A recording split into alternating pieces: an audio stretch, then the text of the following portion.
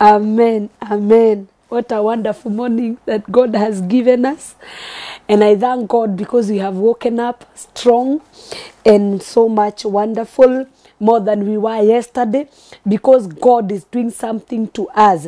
I want to appreciate God because He has been talking to us, and our topic has been opening up our mouth so that God may fill us with His own understanding, with His own knowledge, with His own words that we can speak in such a time that we need God's blessing. And our reference has been Psalms number 81, starting from verse 1. You go down up to verse 10, you'll see what we are saying. Now this time around, I want us to look if God is promising us to open up our mouth so that He may reveal us. How does He reveal Himself? How does He reveal Himself to us? Number one, I want to talk about how God revealed Himself to us so that we may be having faith that He's going to do what He told us. I want to say that God revealed Himself as God of love, who is so passionate.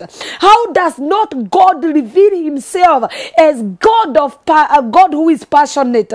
I want to read in the book of Psalms 56 verse 8. You know what? God sympathizes with us, and He feel sorrow, and He feel what we feel. The way you are feeling, God knows about it, and He's feeling the same concerning you. And when I read these Psalms, this amazes me, and I said, oh my God, Kube, you know the tears or the measure of my tears. The Bible says in Psalms 56 and verse 8, you have counted my wandering, and you have put my tears in your bottle. Hallelujah.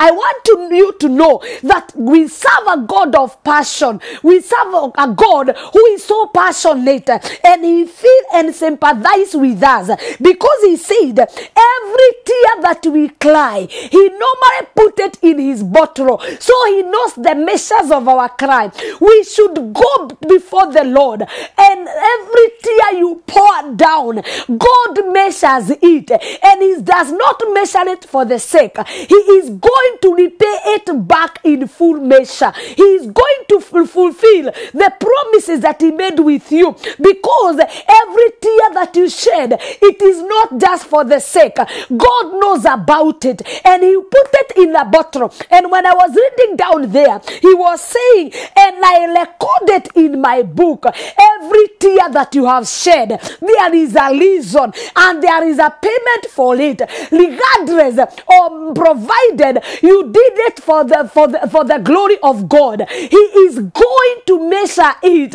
and He's going to record it.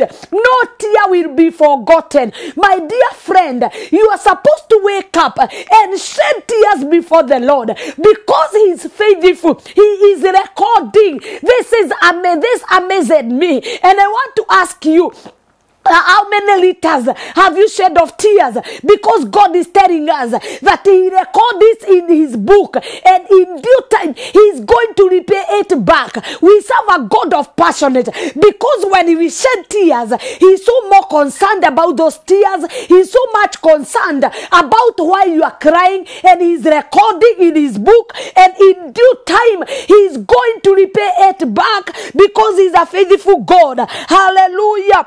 Every time that when we shed our tears, He knows the measure. He measured our tears. He recorded it so that He may not forget, so that when He come to pay, He is going to pay it in full, because He is a faithful God. And number two, when you read in Psalms 80 verse 5, you have fed them with the blood of tear in large measure. Hallelujah. When God measures our tears, then He look at our enemies, them that does not trust in God. God fed them with the blood of tears in full swim. Now your tears Whenever it is will be wiped, it will be given to your enemies. Them that they were laughing because of you are crying, them that were watching you crying, they are going to be fed with the blood of tears. They are going to be given in large measure, because when the tears come in the morning, but in the afternoon, but when the morning comes, the joy fills our heart. Don't rejoice, my enemies. When you see me crying, don't enjoy, because cries come in the afternoon, but when we comes in the morning, there is joy in heaven and there is joy in our heart, because our God is trustworthy, because our God knows about us. And in Psalms 116 verse 8, the Bible says that our God will deliver our feet from tears, and he will wipe away our eyes from tears.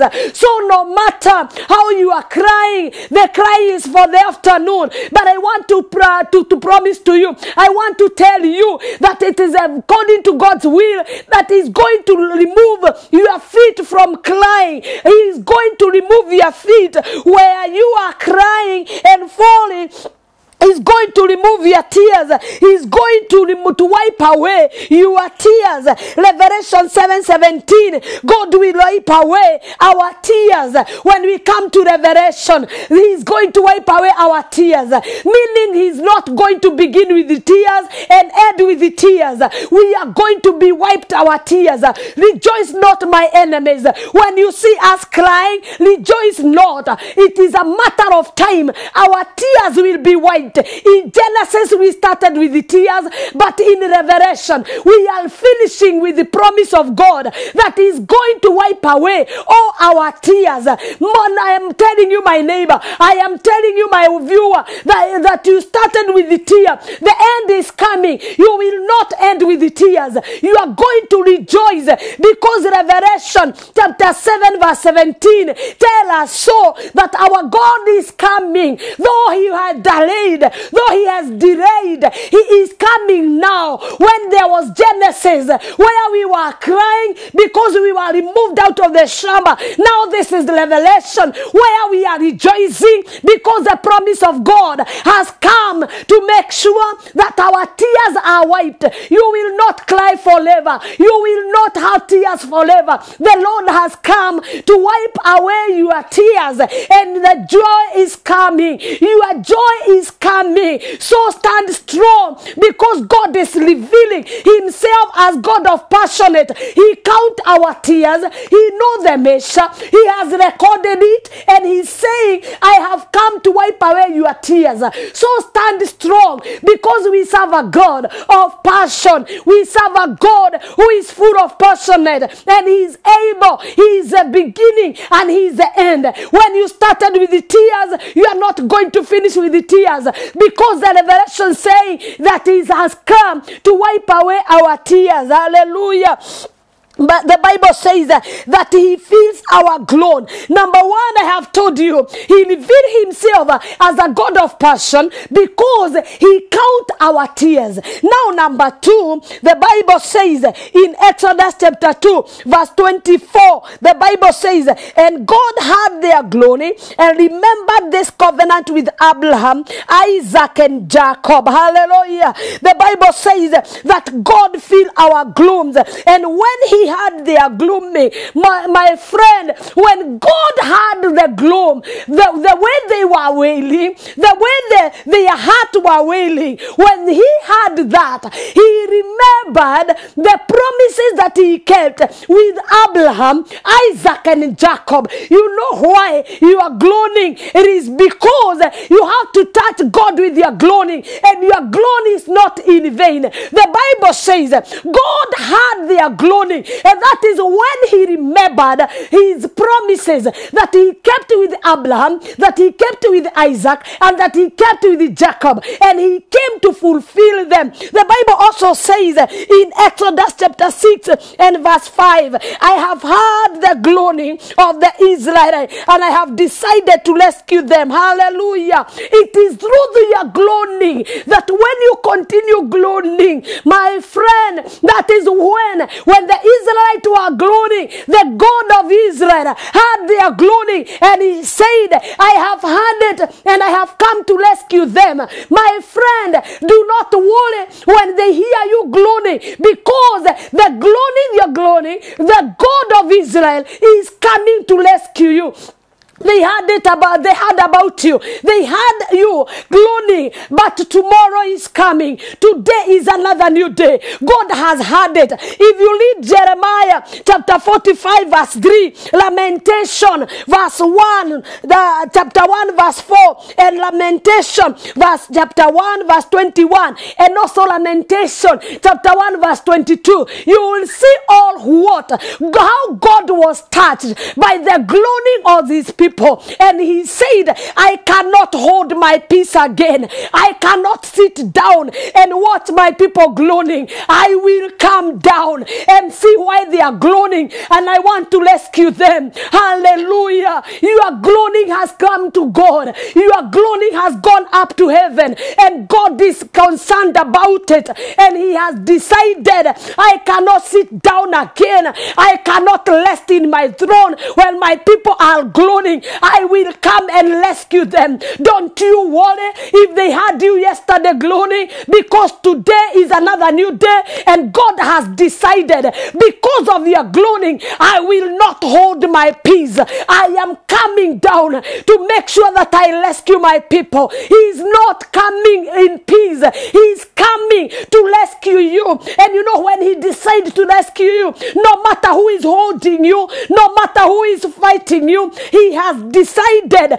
I will set my people free. And the Bible says, when he came down, he told Pharaoh, let my people go. I cannot have peace when my people are groaning. Your groaning have come to God. Your tears have been known by God, and your groaning have come to God, and he's concerned about it. And number 3, he recorded our prayer. Praise the name of the Lord. This all, the point that I'm giving you, it is to prove to you that we serve a God who reveals himself as a passionate God. He records our prayer. John chapter 5 verse 4 to 15. And this confidence we have in him, when we ask of anything, he provides and he answers. We have confidence in him that when we ask of anything, he normally gives us. Psalm 66 verse 19. But truly God has listened, and he has attended to the voice of prayer. Hallelujah. God has listened, and he has answered my prayer according to my request. This is David who is talking in Psalm 66 verse 19, that our God of glory has heard my prayer. My friend, we are going for a break. I can't imagine we are going for a break, and it is becoming better and better, because we serve a passionate God who count our tears, who also feel our groaning, and also who records our prayers. After break, we are going to come back and see how God reveals himself, and how we can have faith in him that is going to fulfill what he's telling us, to open our mouth and reveal us. If he is revealing himself like this, it means that he can be able to do it to us and to reveal it. Don't touch that dial. Enjoy the worship. We are coming back. Amen. Wow, what a worship. We thank God, because I told you, I normally tell you, and I'll never glow a little of telling you, that there is nowhere else you can get such a worship. It's only in CTN, and especially in this program of Allies. Hallelujah. Praise the name of the Lord. Before we went for a break, I was telling you that God is revealing to us as God of full of passionate. Hallelujah. And he's so much concerned about it. And I said that he count our tears. I didn't know that he do it. I didn't know that he records. And I said in Psalms 56 verse 8 that he records our tears. And I said number 2, our God Feel our God feel our groans. And I said in Exodus chapter 2 verse 24, he feels our groan. When we wail, he normally feel it. And number 3, I said he record our prayer. No prayer that we do or no petition we take to God that is a waste. He records it, and in due time he will fulfill it. My dear brethren, don't feel weary, don't get tired of praying, because our God normally record our prayer. If I read for you in the book of Psalms 116 and verse 1, the Bible says, I love the Lord, for he has heard my voice and my plea in mercy. Hallelujah. David was saying, I love the Lord. This man was just like a human being. He was a human being like we are. But he said, I praise the name of the Lord, and I love the Lord, for he has heard my prayer. If he heard the prayers for David, then he can hear you also. If he heard the prayer and he came and answered the prayer, then just to know that he can hear your prayer and come to fulfill what he had promised you. God is full of passionate, and he is so much concerned about you. So big up, my brother. Wake up and stand strong, because we have a God who revealed himself as a passionate God. Praise the name of the Father. Also, God revealed himself as a powerful God who delivered Israelites out of captivity, out of their bondage. He made sure that he liberated them out of captivity, where they were beaten, where they were dismayed, where they were rejected. But he made sure he liberated them out of captivity.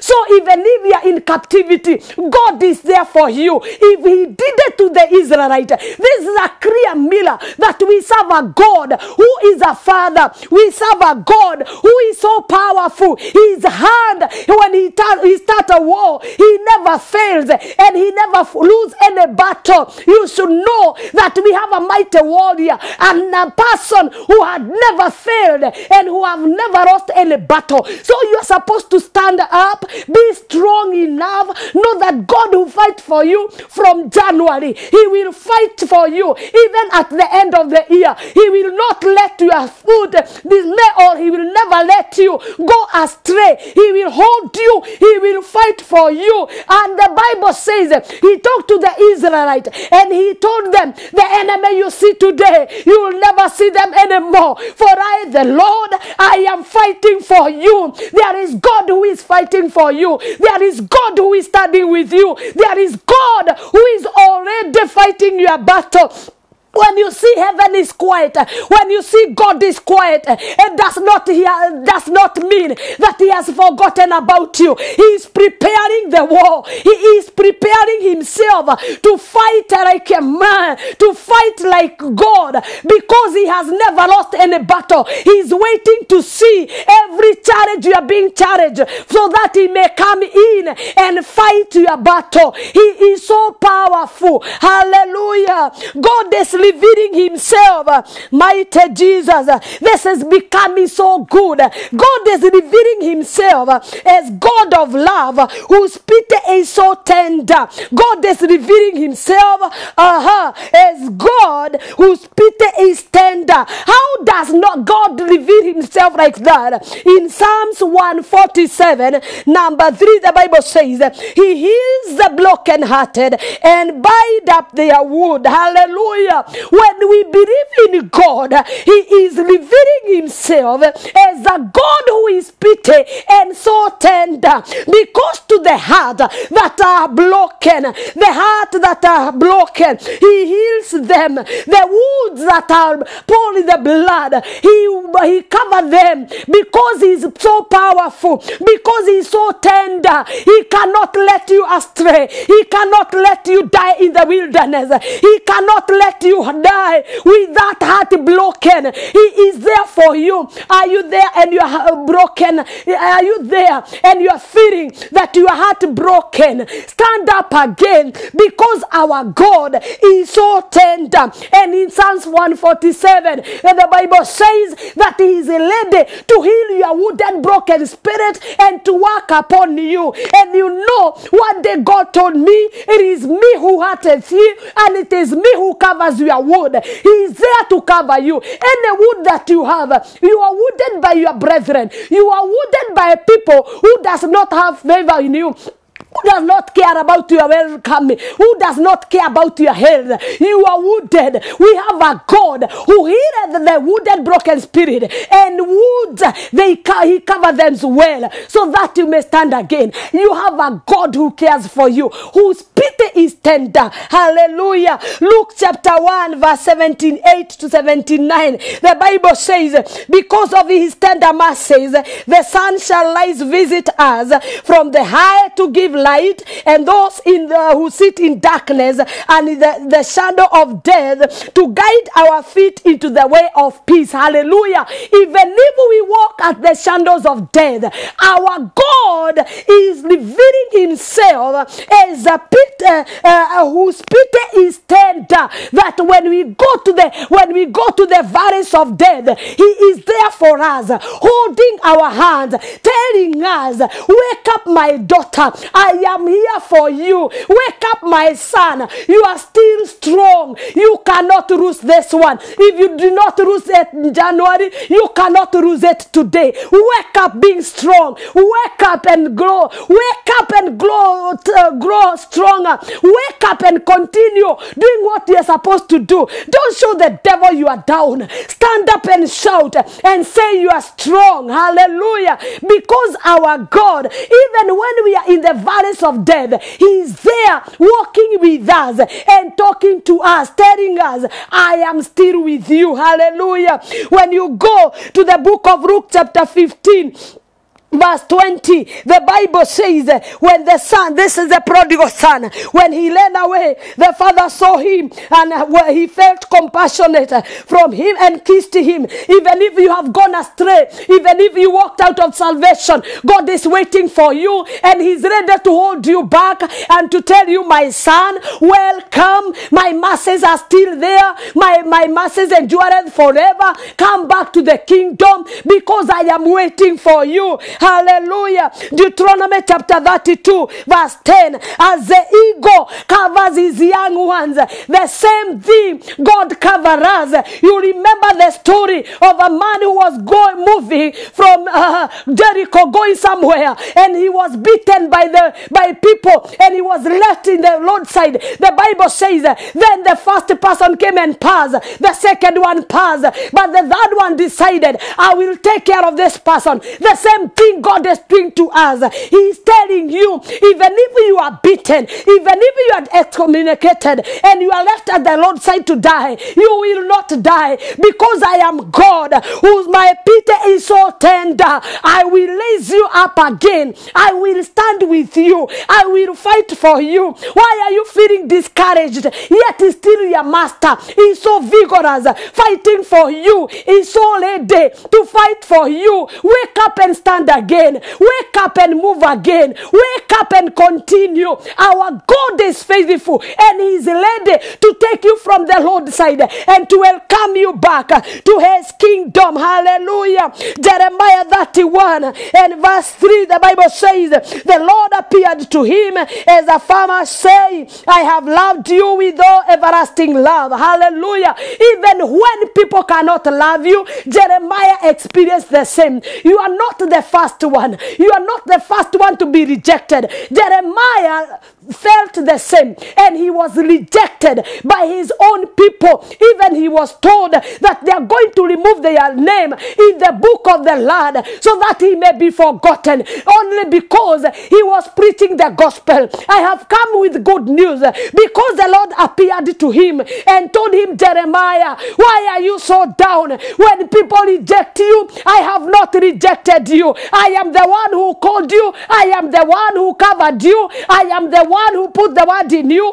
wake up again. I have come because my love is internal. My love is never bound. My love is never measured by men. I have loved you with the love that is internal. My dear friend, why are you feeling like quitting? Because everybody has hated you. Because everybody has turned against you. Because nobody is showing you love. I am promising you, our God promised Jeremiah, the love he had for him is internal. Why are you discouraged? Because of the love that is not real. People will love you today, but tomorrow they will reject you. But when God loves you, his love is internal. I want to welcome you back to the love of God.